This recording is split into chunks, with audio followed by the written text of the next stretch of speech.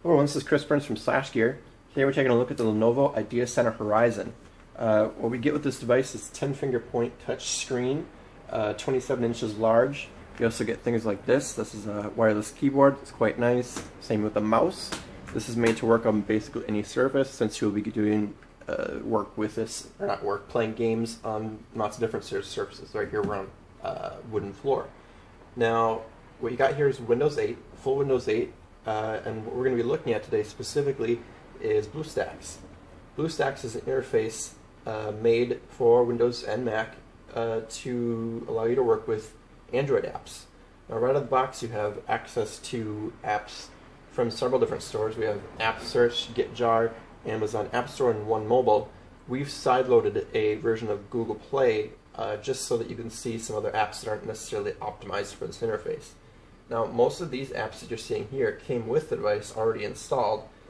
Things like Cloudy, Backgammon, Bloomberg, let's just look for stocks, Draw with Friends, or Draw Free, Jetpack Joyride, and Amazing Alex. Now we're going to look at Amazing Alex quick. It's made by Rovio, the same people that make Angry Birds, and it's sort of optimized for this gigantic interface here.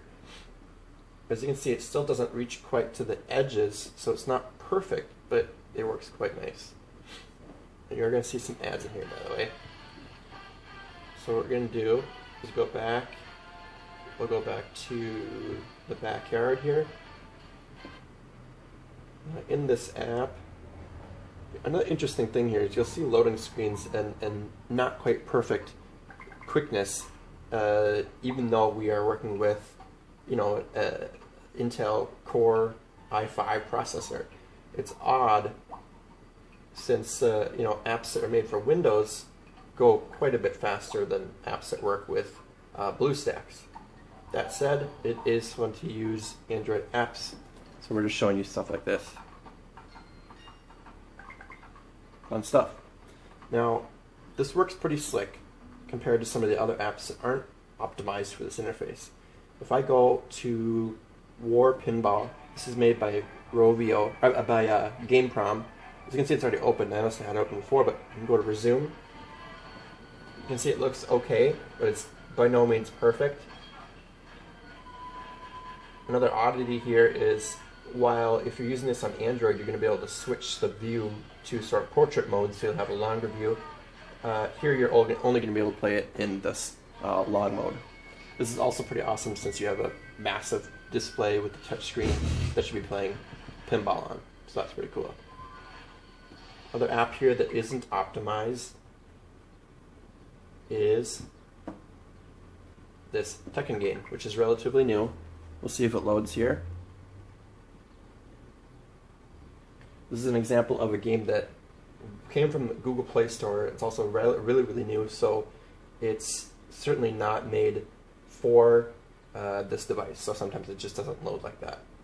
We'll take a look at Jetpack Joyride for the last thing here, just to show you another app that works relatively well. Halfbrick has made this straight for BlueStacks, so it should be working perfectly well on any Windows device that's working with BlueStacks, like this one is.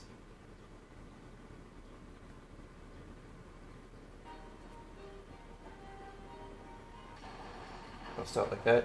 You can see quite a few pixels here, by the way, too.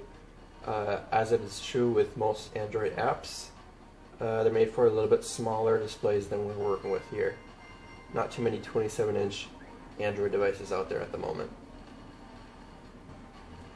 Lots of these mobile apps work with really simple controls like this one. Obviously, you only need one finger to touch and use it.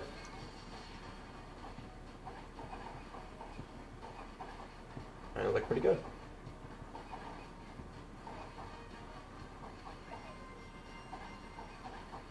Let's take a look at one more thing here. Now, with this interface, you'll be able to get things like apps that, you know, a lot of things that normally wouldn't come with Windows. So this is a search interface. Normally, you'd get only a limited thing. Let's look for Iron Man, for example. If we look for Iron Man, you'll see quite a few results from several different stores. Now, if I see Iron Man 3, the official game that just came out, we'll go over here to press install. Now, it won't bring me to an install screen right away because it needs to look through different stores we have. Normally we get these three, but because we've sideloaded the Google Play Store, we also get that interface. So go in here, you'll be able to see the full Google Play Store and download whatever you want. Some apps will show up as not compatible and you won't be able to download them directly, but most apps do work straight out of the box.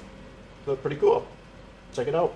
Check out the rest of our hands-on with this device and the full review coming up soon.